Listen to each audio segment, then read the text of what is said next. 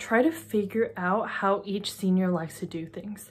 I've learned that every senior kind of has their own style, their own method, pages that they like to see, and just general working style and management type. So figure those out and even have like folders or templates of what they like to see on a regular basis. For example, they really like this type of DCF output, or this is the LBO output that they like to show, or the sensitivities that they typically run.